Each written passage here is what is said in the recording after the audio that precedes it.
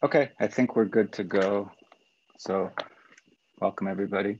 Om Gyanat Mirandasya Gyananjana Shalakaya Chakshurun Militam Yena Tasmai Shri Guruve Namaha Narayanam Namaskritya Naram Chaiva Narotamam Devim Saraswatim Vyasam Tato Jayam Udirayat Panchakalpa Taruvyascha Kripa Sindhu Vaevacha Patita Nam Pavanebhyo Vaishnavebhyo Namo Namaha.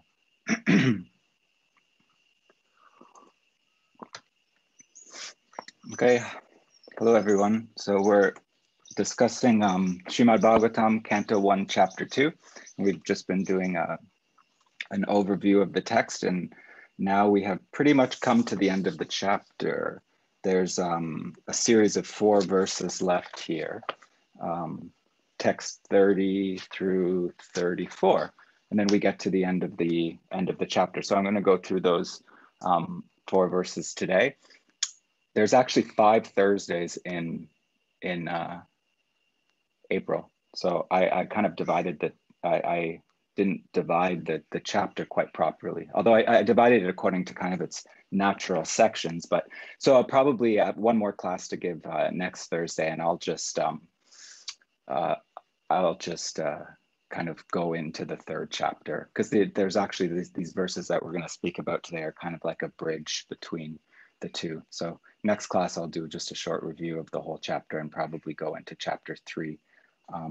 So to bring us up to date, after speaking extensively about the nature of bhakti and its characteristics, what it is not, its development, its flowering from Shraddha to Prem, the text moved into describing the object of bhakti. So divine service was described, and the purification of the practitioner was described. And in the last class, I think we started more kind of on the description of divinity. The object of bhakti, Krishna or Vasudeva, was the name that was repeated over and over again. So this is also the Advai Gyan Tattva that was described earlier on, known variously as Brahman, Paramatma, and Bhagavan. Bhagavan being the object of bhakti for the object of worship for bhakti. There's a differentiation made between Shiva and Vishnu and the demigods, the different demigods who ruled over the modes of nature, and it emphasized the transcendental position of Vasudeva, because initially in the beginning of the chapter, bhakti was described as causeless and transcendental. So the object of its focus would also be transcendental. The name that comes up several times, twice at least, is at Hoksaja, which means beyond, overtly transcendental. Prabhupada uses there's the word mukti pada too, the one who can offer mukti, meaning that, in order to be able to offer mukti, one is beyond the modes. And so the nature of this object is Shuddha Sattva, so transcendental. In the last 2 verses, there were a description of him as kind of the be all and end all of all knowledge, all action, all penance, all paths described in the Vedas, Vasudeva Para Veda, Vasudeva Para Jnana. And that brings us to these last 4 verses of the chapter. And they're, like I said, kind of a bridge. They're like a bridge that kind of lead into the next chapter, the 3rd chapter, where more descriptions of the object of bhakti are given, the avatars, and also the answer to the 4th question of the sages to tell about Krishna's avatars. So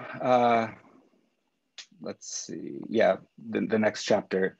These verses here are really about the Purusha avatars, or the Leela of creation.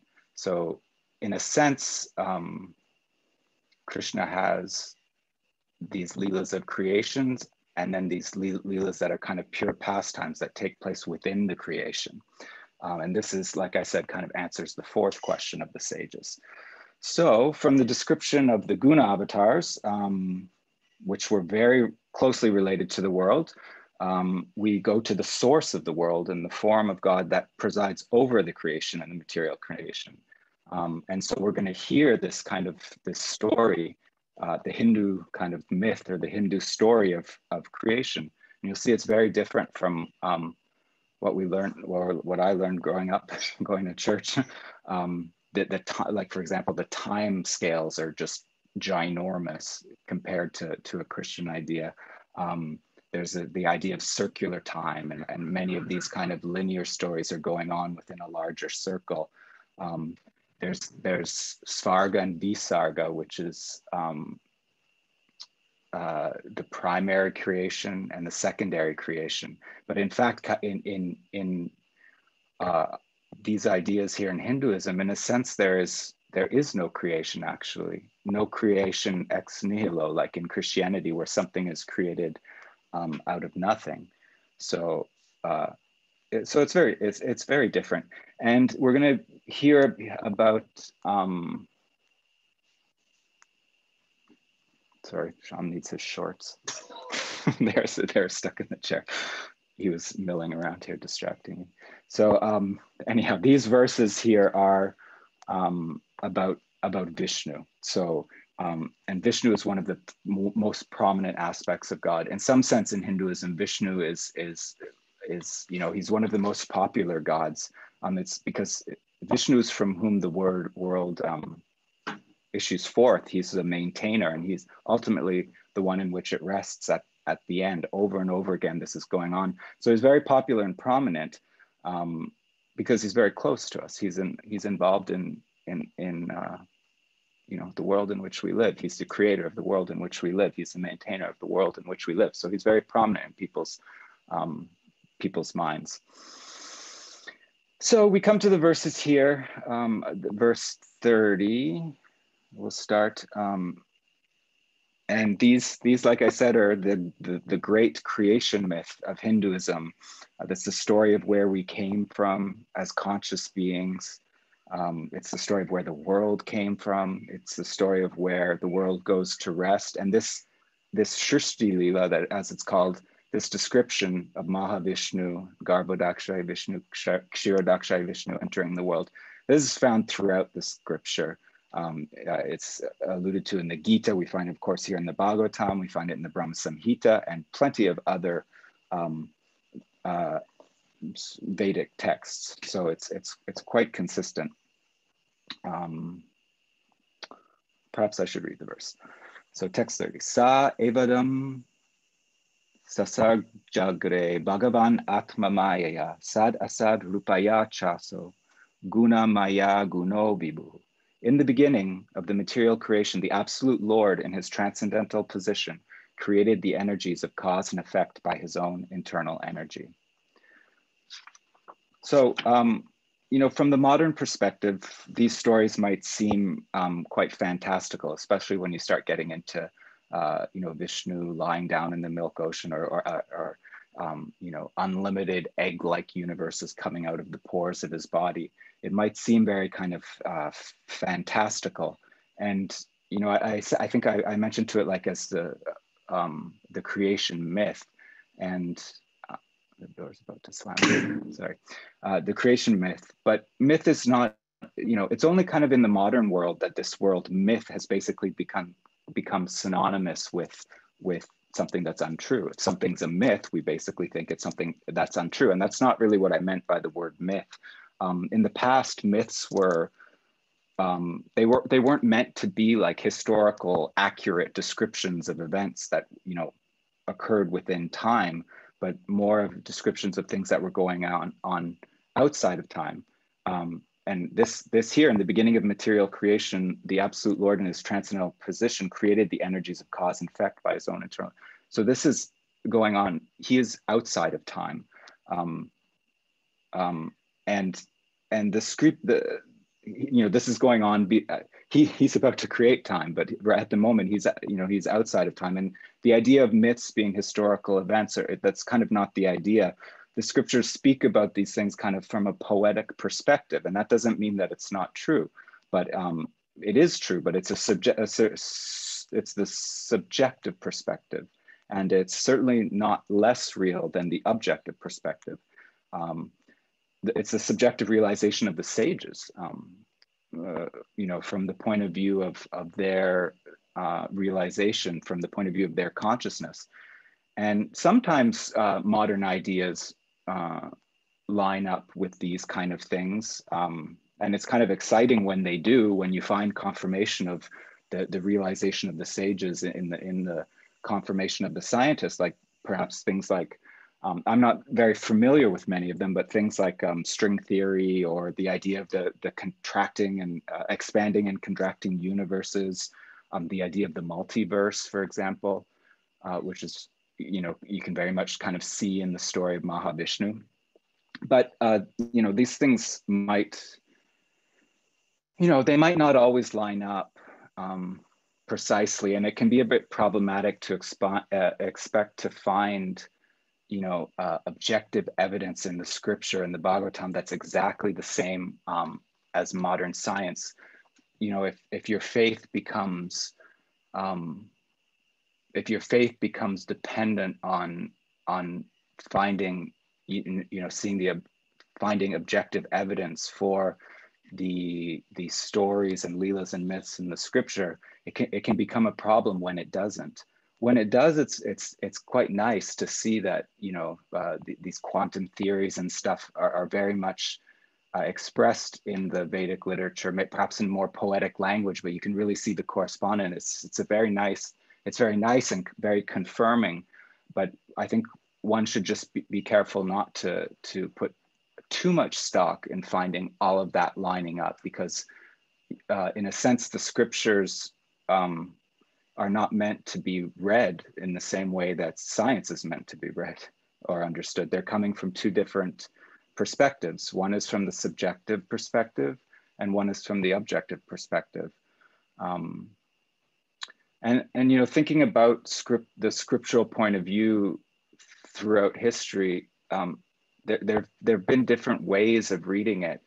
What comes to my mind, I'm not exactly sure how it lines up with the Eastern traditions, but in Western thought, the scriptures were not always meant to be taken absolutely literally. And in modern times, we kind of see that this literal and one could say fanatical approach might seem the most prevalent to understanding scripture, but in fact, it would be very foreign to many of the thinkers from the past. What I have read and understood a bit by reading different authors about this is that in the West in the past, that the scripture was looked at very much like an individual, in a sense like a person. They could be the scripture was looked at as having a body, a mind, and a soul, just as an individual, or we have the body, a mind, and soul. And so initially there would be like the body would be considered to be kind of like a literal interpretation of it. The mind would be, the mind of the scripture would be like the moral interpretation of it, what one could draw out in terms of morality. And then finally there would be the soul or the spirit of the scripture. And that would be kind of the spiritual or realized understanding, vigyan, of the scripture. So it'd be kind of like an ascent from a material or literal understanding through kind of morality and up to a spiritual realization of what the scripture was speaking about. And don't get me wrong, I'm not saying that there isn't a place for a literal understanding of the scripture. There is, and in fact, I think in many of these kind of scholarly traditions or monastic traditions, they would kind of insist on having that foundation, having the literal understanding of the text, understanding, what it was saying literally before one could actually kind of like penetrate and go deeper into the morality of it, or into the spirituality of it. So, the body and mind and soul are all important. But the idea is not that one has to kind of believe literally in these types of things. The scriptures give these beautiful poetic descriptions of these events, but the thing is they also give the means to realize them directly. So they give the means to participate in them directly. So there's that, and they are also meant to kind of give the living being in the world a kind of conceptual orientation or a moral orientation. For example, all these verses, when we go through kind of the positions of these three main Vishnus and the way the creation unfolds, there's different lessons to be drawn from it. Like here in this first verse, when you start looking at Mahavishnu or Karnadakshayi Vishnu, something that can be drawn from it is that conscious is primary, the primary nature of consciousness, that it's consciousness that moves matter. We see here it's the absolute Lord in his transcendental position, consciousness personified, that creates the energies of cause and effect. And that's, on the large scale that's going on, but that's also how we feel. We feel that we have a notion or a thought, and then we act towards matter. So these types of things can also be drawn out. So in the beginning of the material creation, again, the absolute Lord in his transcendental position created the energies of cause and effect by his own internal energy. So here we've introduced the first Purusha avatar. So the first avatar for the Leela of creation. And we're kind of going up the scale in a sense, from the Guna avatars to the Purusha avatars to the Leela avatars. Now here we're going to talk about the Purusha avatars, and we'll do a little dip because it'll go from Mahavishnu to Garbhodakshayi Vishnu, closer into the world, to Kshirodakshayi Vishnu, who is the closest in the sense that he's in all the atoms. But so here we're speaking about Mahavishnu. Of course, Vishnu means all pervading. And we know that he's made of pure consciousness, like I mentioned before, Shuddha Sattva. So Karana means effect, Karana. So he is the one who lies on the causal ocean, and innumerable universes emanate from the pores of his body. I can very clearly picture the BBT image of that. It was striking when I first saw the Bhagavatam or something. This Mahavishnu lying down in the causal ocean with unlimited bubbles, egg-like bubbles coming out of the pores of his body. So in other words, he's huge. That's what he's ginormous. And that's it also means that consciousness is ginormous. Consciousness is all accommodating. We don't even have the ability to comprehend one universe and its size and its breadth. So let alone unlimited universes. There's a verse in the Chaitanya Charitamrita that says they pass through, unlimited universes are like the specks of dust that pass through the screens of a window. So we have a lot of that here. If you ever come and visit, you'll see we have a lot of screen. The whole temple room and prasadam room is basically just screen, and there's a lot of dust that passes through the windows. It's a constant endeavor to keep the screens clean. So the Chaitanya Charitamrita makes that comparison. The amount of universes are like the dust that pass through the screen of the windows. And I'm not sure if you've ever seen those videos on YouTube. I certainly like watching them, where they basically are just showing like time scale or size scale more. They're showing like the size scale of the earth compared to the sun, compared to the solar system, and up and up and up and up. And it becomes unimaginable, really, like trying to comprehend these sizes. And that's, there's no end to it, really, to how large the universe becomes. And that's just one universe. And so innumerable universes are coming out of the pores of his body. How many pores are on, how many pores do you have on your body?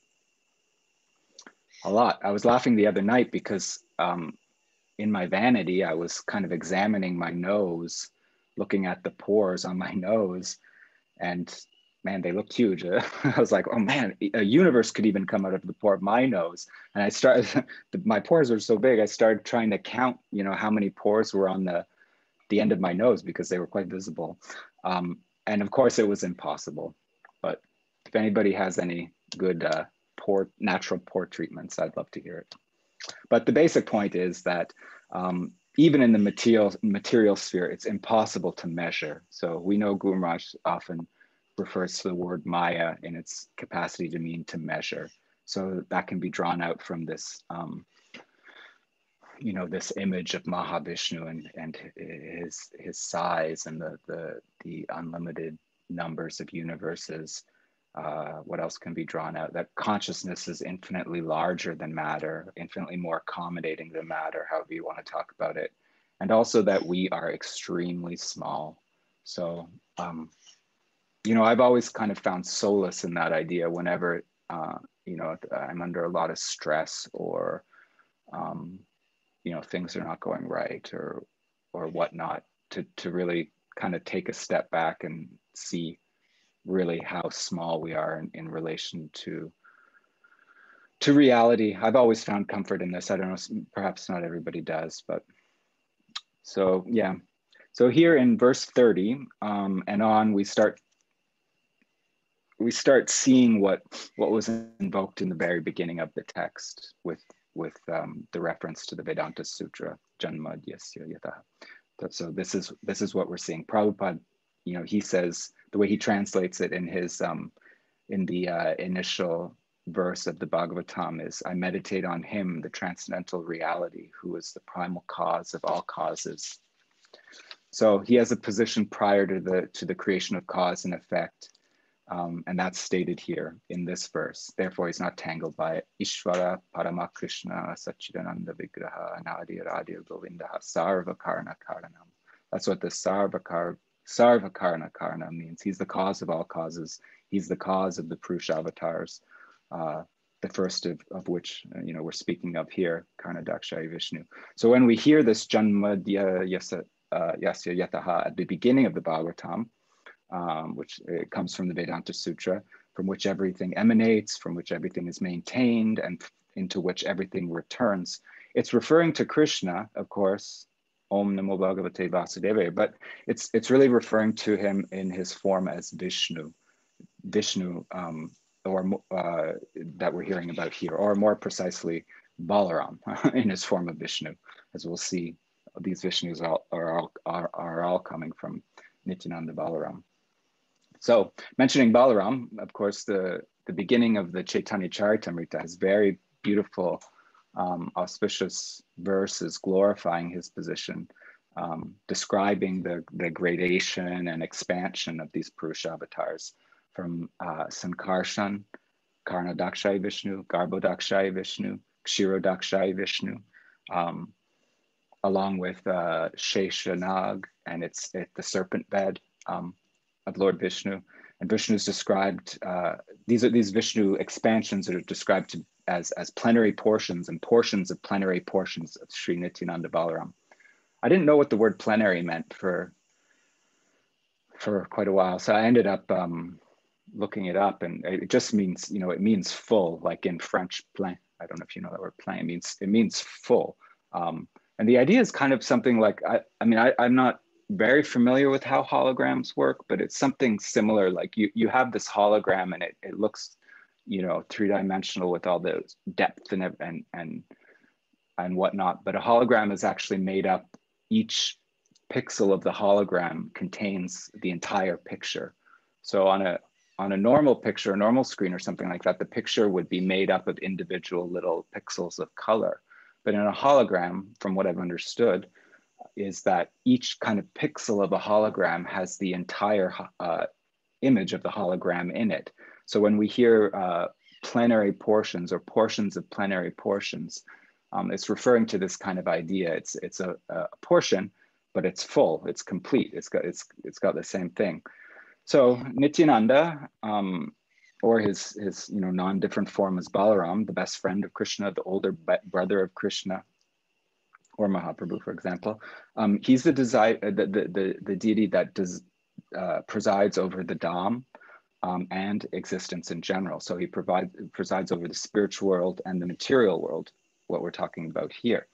He maintains the form of the Dham, the sacred geography of the Dham in the spiritual realm, but he also expands himself to create and maintain the realms of time and space and gravity, and, you know, all these expansions of Ananta, Sesh, in relation to gravity and time. These are all under the umbrella of Nityananda Balaram. So, and that's the feature of him that we're seeing in these verses. The world, he expands the world above, and he expands the world below. So here we're looking more into the world below, but as above, so below, as it is said. So just briefly, to describe how Nityananda goes from the spiritual world to the Mahavishnu. The world of Goloka, of course, is very intimate, where Krishna and Balaram are comrades, brothers or friends, and he expands the Dham there. And then his first expansion is for the opulent and more majestic Leelas of Mathura and Dwarka. So in Mathura and Dwarka, that's Sankarshan. He expands as that. Balaram is just in Vrindavan. So in the metropolis of Mathura and the mega metropolis of Dwarka, they take on the forms, Krishna and Balaram, they take on the forms of Vasudev and Sankarshan. Mula Sankarshan is the particular name for Balaram when he's in Mathura and Dwarka. So they go there, and along with their son and grandson, Pradyumna and Aniruddha. So then moving from kind of the intimate, majestic realms of Mathura or Dwarka, they move to the purely majestic realms of Vaikuntha. And again, the group is manifested as Vasudev Narayan and as Mahasankarshan, where Narayan is engaged in his leelas, his Vaikuntha leelas. He's interacting with all the liberated beings, the liberated souls who have these amazing kind of positions of liberation, Salokya, Sarupya, Samipya. Like that, they live in the abode of God. They're in his entourage. They have the same form of him, etc. etc. So what happens is that God, being very, very kind and loving, he wants to share these statuses, these liberated statuses, but everyone there is liberated. So Sankarshan, knowing the mind of his friend, being his best friend, he knows his mind very well. The desires of his friend and master. So he gives birth to the Shrishti Leela, the Leela of creation, and being the shelters of the Jiva Shakti, he expands the whole world, and the whole show of creation begins. And Guru Maharaj beautifully stated in his commentary that he who is transcendent now becomes immanent. So again, this is this nice, very kind of like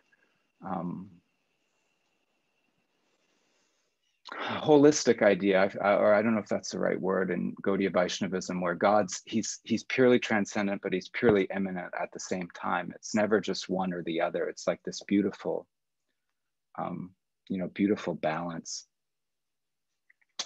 So in this verse, we're hearing about the very beginning, before cause and effect. Like I mentioned, the name Karna in this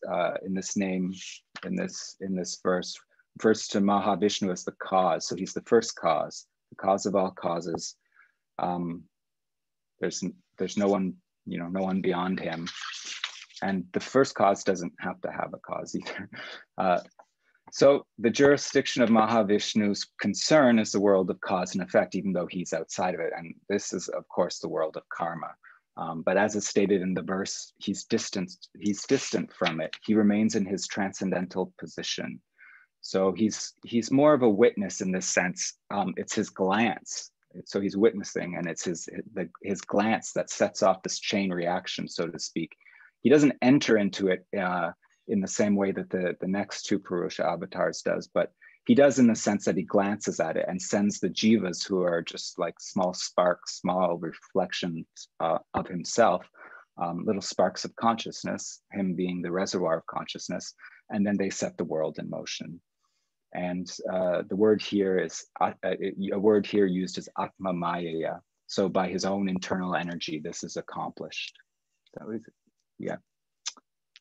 By his own internal energy, this is accomplished. And this word Atma Mayaya, his own inner power, what we're seeing here with the use of this word is that we're seeing a distinction made between his own nature, his own internal nature, and the primary Shakti, and the energies of his secondary Shaktis, or intermediate Shaktis, like Prakriti, the material creation, the Jivas, and whatnot. So this Atma Maya is what allows God to appear in the world, or contact the world, but not be of it. And we find this in the Gita, explained in the Gita, where Krishna is describing his appearance as an avatar. I'll just read the verse. Ajopi san abhya yatma bhutan ishwaropi san prakritim sva adishyaya sambhavami atma maya. Although I myself am birthless and by nature imperishable, i.e. beyond the world of cause and effect, and although I am the controller of all beings, nevertheless, remaining in control of my material energy, I manifest by my own inner power. So this is where he's speaking about Avatar Tattva, where he enters the world. But this word Atma Maya is used, and this is how the Lord enters the world, but is not of the world, or does not become touched by the world. And this is also the energy that is used, or this is also the energy that allows the great devotees also to move and function in the world and not be of the world. So we see great devotees, they very much look like they're in the world, functioning in the world, but actually they're under the shelter, the umbrella of the same energy. And it's referred to later in the Gita, Mahatmanas tumam partha daivim prakritim ashrita.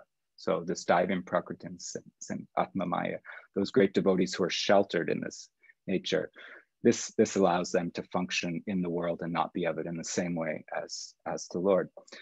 So this is the Adi avatar we're talking about here, the original avatar through whom all the other avatars come. So he's like, in a sense, he's the avatar in which all the Leela avatars pass through to come into the material world. I'm not entirely sure what that means, but it's through him that all the avatars appear. As is described. And sometimes he's described as having thousands of heads, thousands of hands, thousands of crowns and jewels, because the idea is that these innumerable avatars pass through him. We find in a little bit further in the third chapter, that the number of avatars is asankhya, so they're uncountable. So sometimes this Mahavishnu is described in that way. There's a nice verse actually just in the beginning of the third chapter where it goes and describes this Pashyanti ado rupam adrava chaksha. I'll just read the English, I won't torment you with my Sanskrit. But the devotees with their perfect eyes see the transcendental form of the Purusha, who has thousands of legs, thousands of thighs, arms and faces, all extraordinary. In that body, there are thousands of heads, ears, eyes, and noses. They are decorated with thousands of helmets and earrings and are adorned with garlands. So sometimes this Mahavishnu is described in this way, emphasizing the point that all the avatars pass through him. So he glances at the material nature, and his glance gives light to the world. So this is like in the beginning was the word, or this is the Hindu creation myth. He glances at the world and he gives light to the world. His glance, like I said, is made up of the jivas, and they're sparks of light of consciousness and self-awareness, like he is. So there's a mixing of this light and darkness, the darkness of matter and the light of consciousness. And this kind of starts the whole show, the whole material show, which is like a shadow. Well, it's an interplay between light and shadow. I was thinking like these shadow puppet shows, there's a movie called Sita Sings the Blues, and they I think in Bali or somewhere, maybe in India, there's these they use these shadow puppets. So that's what the material world is, like this shadow puppet theater. There's some connection with something else, but it's this mixing of dark inert matter and light conscious beings. So this is similar to the idea of the multiverse that we find in modern science. I'm not very familiar with it, but certainly here we have the multiverse, the infinite multiverse. There's some correlation there. And so these infinite universes are manifesting from his body, and then taking another form, he enters into them as Garbhodakshai Vishnu. So that's the next verse here. And this is where we see that biological life begins. So I'll read the verse 31.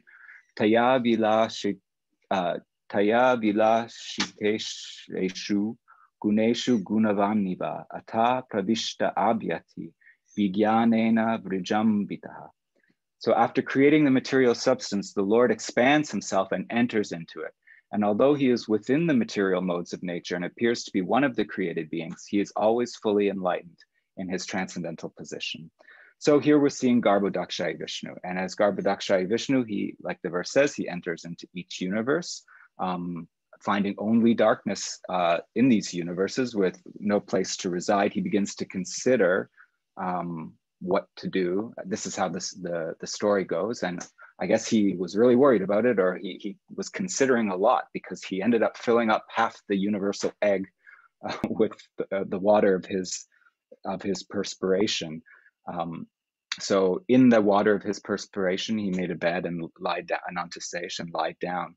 And from his navel grew the lotus stem, which would become the birthplace and the home of Lord Brahma, who's the patron saint, I guess the patron saint of engineers. He's the engineer of the universe who does the combination and create and assembly of all the elements. So and among this stem, the stem of the lotus that comes from his navel, the 14 planetary systems are found. So in Sanskrit, the word Garbha in Garbhodakshaya Vishnu, Garbha can mean womb, and we have all those elements, symbolically or poetically found in this part of the story. We have the waters, like the amniotic fluid. So we have the waters of the universe, and we have the lotus stem, almost coming from his navel, almost resembling an umbilical cord. And not to mention the fact that the universes themselves are consistently described as egg-shaped. So there's this kind of like real kind of birth creation in ways that we can kind of relate to. Even though the story seems fantastical, there's these elements here, and the elements of the womb that we're kind of familiar with, and the prominence of water here also is making the point that water means life, especially for biological life. Where there's water, there's life. That's why with all this space exploration, with NASA exploring other planets and stuff, well, the main thing in the news is like, was there signs of water? Was there water on the planet? Was there water on Mars? Was there ice on the moon? Because, from what we've understood at least, water means life. This is where we see the appearance of Lord Brahma and the creation of the planets that support biological life. So he's said to be Lord Brahma is said to be the initial kind of collective of all the jivas before they take on their individual bodies. And like all people do at some point, Lord Brahma is the kind of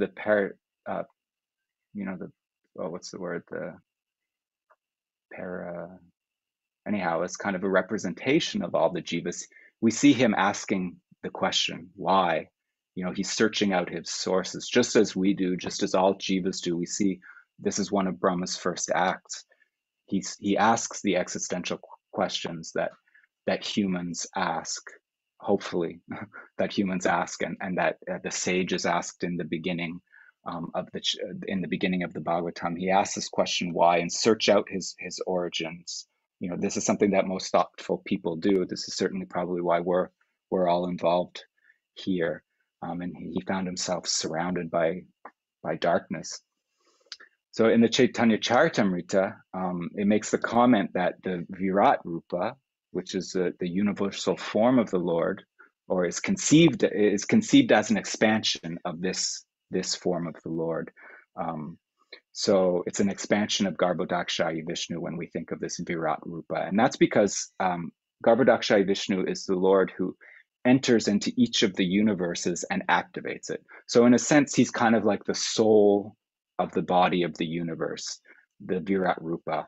So we see this kind of dichotomy although the universe is him in the sense that it's a transformation of his energy, it's also like his body, and the soul of it, the activating, life-giving principle of it is this Garbhodakshaya Vishnu. So he's the one who expands himself as this universal form that sometimes we conceive of. So we have the material planets resting within the umbilical cord, or the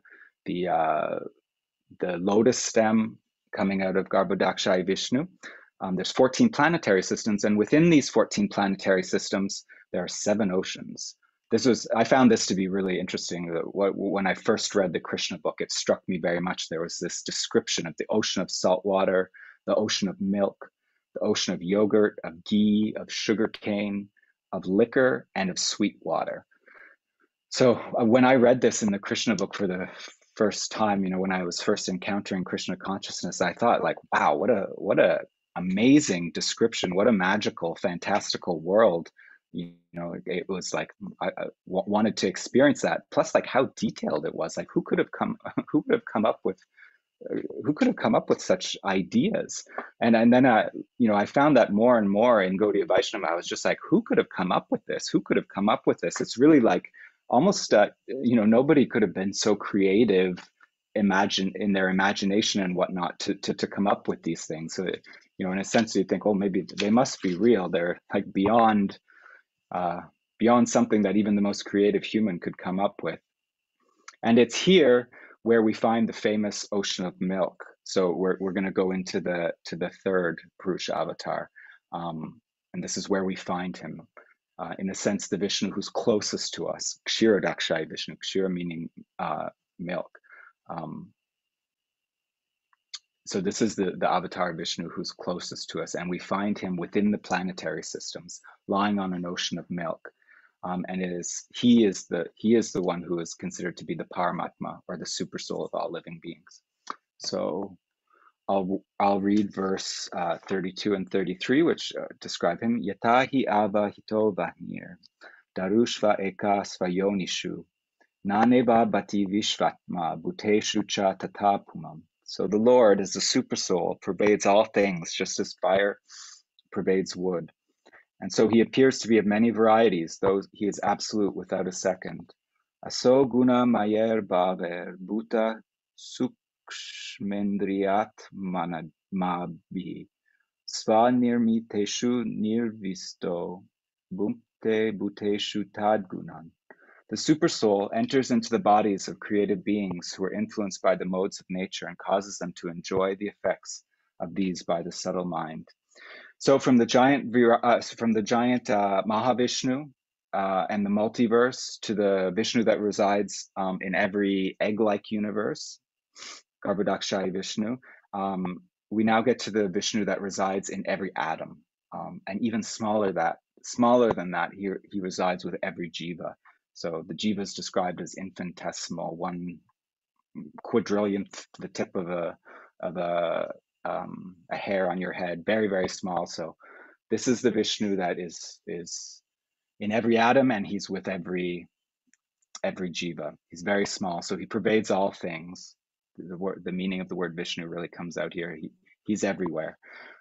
So this is the idea that God is closer to us than we can even imagine. Sometimes even, sometimes the most valuable things actually are the smallest things. When we were a kid, at Christmas, it was like the biggest present was the one that caused the most excitement. But it could turn out that it was not always the case. It could have been a wheelbarrow or something like that. So, sometimes very, very valuable things come in small packages. And that's something, that can be learned from this idea of the Paramatma. Like a diamond ring, for example, it's very valuable. It's very precious, it means a lot, but it comes in a very, very small, an engagement ring, like it comes in a very small box. So small can be big in terms of, small can be valuable. Sometimes even the greatest people can't remember this or don't realize this. And in a sense, that's why the demigods, they have to always go to the shore of this ocean of milk to petition Vishnu. They're described as being unable to see him. Lord Brahma a certain manifestation of Lord Shiva or Mother Bhumi. They're unable to actually reach Svetadvip. They stand on the edge of the ocean and make their petitions to him from the edge of the ocean. And of course, the milk ocean represents affection. Milk is a representation of affection. We know that because we care for cows in this sangha. So it means the only way to reach him, the only way to reach Svetadvip is really through affection. We see this, like, for example, in the birth of Krishna. We see this milk ocean, and the demigods approached the shore of the milk ocean, but they remained at a distance, kind of offering prayers. They were not able, it's described in the text, that they were not able to see Mahavishnu directly. But this form of Vishnu is very close to them. It's more close to us than our own life, really. It's there with the jiva. So again, these distances are kind of measured in affection. Kshirodakshai Vishnu, I mean, this whole idea of milk, you can play it out. I'm sure you understand, but Kshirodakshai Vishnu, for example, he's also described to be the maintainer. He's the maintainer of the universe, just as children are maintained by their mother's milk, or all mammals, their children, are maintained by their mother's milk. So while petitioning Kshirodakshai Vishnu, Lord Brahma went into trance to receive the reply.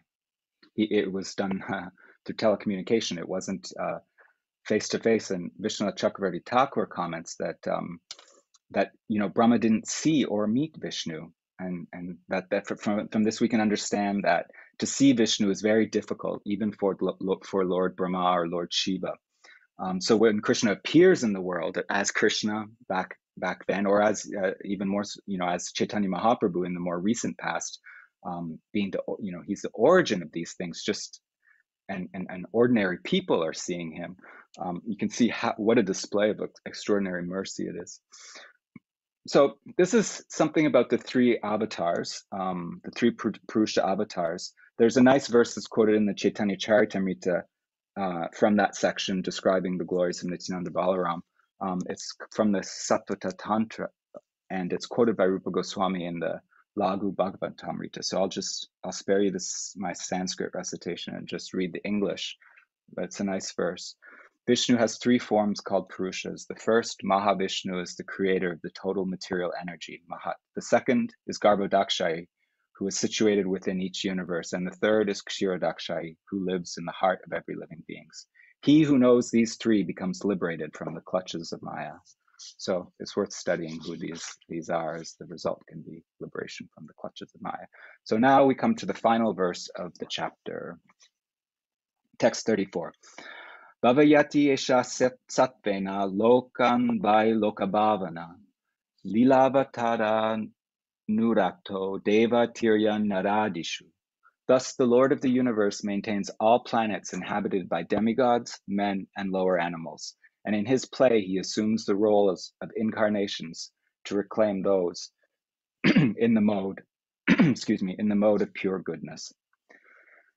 So the idea here is that we're moving from the description of the Leelas of creation to the Leelas of Leela, the Leela avatars, the Leelas of the pastime avatars, where the Lord enters into the world and performs his pastimes, either to do a specific function or to display himself. In the play of the Lord, where he enters the world, there's a purpose to it, besides these kind of specific empowered delegations. When we see someone like Krishna displaying his pastimes in the world, the point of it is to reclaim the devotees.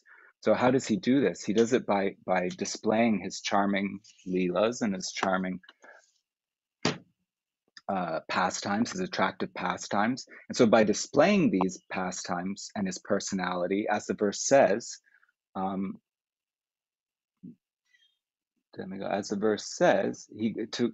the incarnations are to reclaim those in the mode of pure goodness and Sudasattva. So what it means is that the pastimes where he enters into the world and performs these events, these attractive pastimes, is to attract us to him, to see his personality and become attracted to it. And ultimately, concomitant with that would be to be attracted to our constitutional position. Where when we hear how attractive the Krishna, the all attractive is, we become attracted to our position as his servant, because this is kind of the conundrum of the material world, that constitutionally we're not able to be what we want to be, which is enjoyers. It's just a recipe for frustration. So the idea of these leelas, and you find throughout the Bhagavatam, just thinking about the leelas, just reciting the leelas, just remembering the leelas, have this like amazing effect. And what it is because it attracts us to his personality, and it attracts us and shifts us to the desire to want to be in the position of his servant. So this verse is answering the third question of the sages. They asked, the third question was, why did Krishna appear in the world? Basically, why did he take birth from the womb of Devaki? And more generally, why did he appear in the world? And the reason why he appeared in the world is to attract us by his pastimes and attract us to wanting to be his servant. So it's worth noting in this verse that as we heard about Kshirodakshai Vishnu residing in the hearts of all living beings, and not just humans. And that this is a nice point where Hinduism kind of is a little bit more excels, or is a little bit more straightforward with these kinds of ideas. Is that we hear that he's in the heart of all living beings, not just humans. We hear that he maintains, in this verse here, he maintains all the planets of the demigods, men, and animals, and he also enters into them as various Leela avatars in the forms of humans and animals and devatas. So this is very nice. We see that the divine is not just in the human heart, but also in the heart of the animals, and even in the heart of plants. So this is a nice thing to remember about Hinduism. So he blesses all forms of life, not just human life, even though human life is the most conducive to spiritual practice. The Lord is, he's very kind and loving, and he blesses all species, all forms of life with his presence by entering into the species as one of them. There's unlimited avatars. There's avatars in all forms of life. And we have examples of this in the Bhagavatam, which I just love. You have examples like Matsya, that it's like the holy fish, or this incarnation of God as a fish. This is like bizarre to some people. Or Kurma, you have a transcendental turtle who's a primary avatar of God. And even the pigs are blessed with the Lord's presence in their species. Lord Varaha, generally pigs are, people don't associate pigs with divinity, but you just see, even as Varaha, he enters into the pig species and blesses them with his presence. So it's such a broad and accommodating vision of God and holiness and blessings. And of course, the pinnacle of this is found in human society with the human-like Krishna, or the human, even more, in a sense, human-like Chaitanya Mahaprabhu. And sometimes in this context, people say, oh, you're just anthropomorphizing God. You're taking the human form and you're just projecting it onto God. You're anthropomorphizing him. Or I suppose, if you see like an animal form of God, they would, so the Egyptians, for example, would put like an animal head on a human form, but whatever. Or we look at one of the animal Leela avatars of the Lord, they say, oh, you're just zoomorphizing God. You're just, applying the form of an animal onto God. But it can be looked at another way. And we tend to look at things in a descending way instead of an ascending way. So we're not necessarily projecting things onto God, but perhaps this world is a projection from God. So it could be more that we are deomorphic. Instead of anthropomorphic, God is anthropomorphic, we are deomorphic. So it means, we are formed in the image of God. And you hear this idea in Christianity too, made in the image of God. But what's so nice about Hinduism, and especially, this chapter coming up describing all these incarnations, is that the image of God is found in humans and also in all the other species as well. Not only just in their heart, but as a Leela avatar, they come. So it's very nice that we see humans are made in the image of God, turtles are made in the image of God, fish are made in the image of God, uncivilized men are made in the image of God, civilized men are made in the image of God, like that. So it's very nice. So we're all participating in some way in God's essence, and that's kind of what I drew out of this last verse by when it listed the three stages. So I guess we'll stop there. Like I said, I have one more class to do, and I finished the chapter. So I'm just going to kind of the third chapter actually repeats these three guna avatars, just in a sense to describe how the Leela avatars enter the world. So here we saw these three Vishnus in relation to their creation of the universe, and then they're repeated again at the beginning of the third chapter, just to be as a very clear description of how the Leela avatars enter the universe, because they enter, through Karnadakshaya Vishnu. And then it goes on to this list of all the Lord's avatars in this world. Krishna and Balaram are in that list, and then you become unsure: are they Leela avatars? Or I thought that Krishna was a supreme personality of Godhead, but in the list he's just after Ram but before Buddha, and but then it goes on and it gets to the real core of what makes the Krishna consciousness philosophy, that no, Krishna is Svayam Bhagavan. So like that. So I'll stop there. I'll just I think you guys are able to unmute yourselves. If anybody has anything that they would like to share, or any comments or corrections or any questions, we could take some questions, or if you want to ask them on the Tattva Vivek too, we can do that.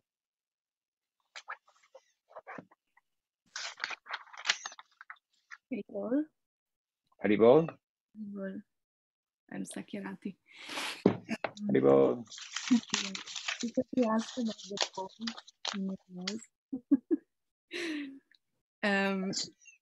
a very good natural way to clean them. Oh yeah. You can use a spoon of coconut oil mm-hmm. and half spoon of teaspoons and half teaspoons of baking soda. And then you make a kind of paste.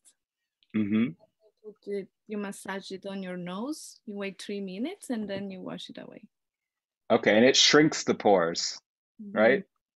Yeah, you will have a new. Because my nose is clean. It's just, it looks like a universe could come out of the pore. Okay, thank you very much. I will try that.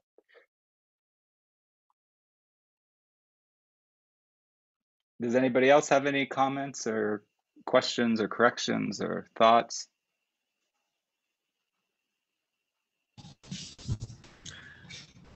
Hey, Gaurasundara. Haribol. Hello. Mitra. That was the first time I heard that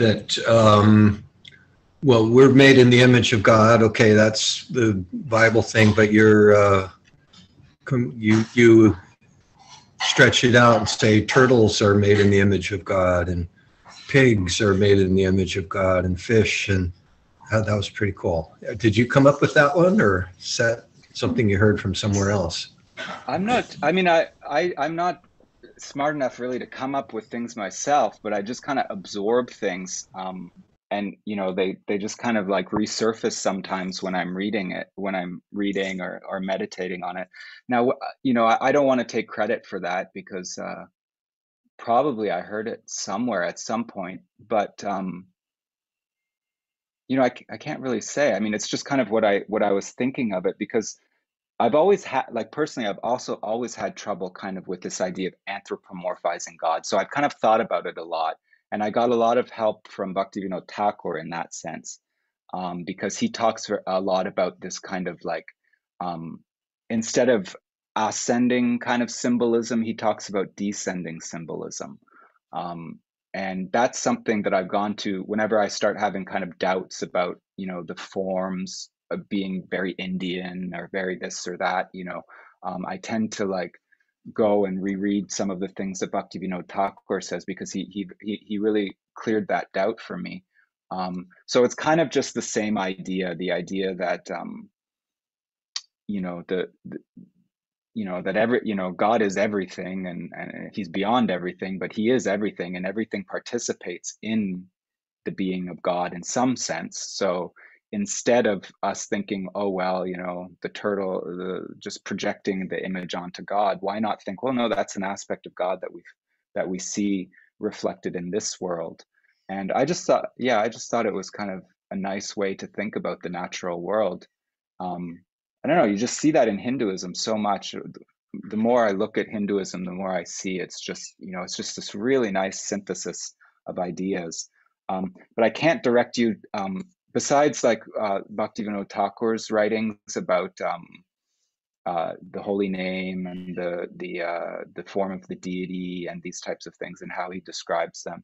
I can't direct you to anything particular about that. The only thing that comes to mind is, I know Guru Maharaj comments that, well, I think it was in Krishna Samhita, Bhaktivinoda Thakur talks about how the Leela avatars parallel the evolution of the species, you know, from water to amphibian to land animal to uncivilized man, like that. I think Bhaktivinoda, but that's not exactly what you're asking about. So I don't know. Okay, thank you. I'm going to take it. I'm going to run with it. I'll good. pass it along. Okay, thank you. And I'll just say I heard it from somebody in Costa Rica. Yes, that sounds good. There's lots of life here. I mean, I just saw a little lizard walk across my table.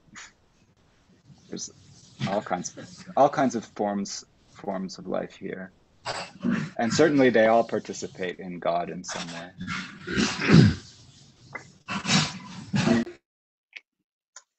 Anybody else have anything they'd like to share?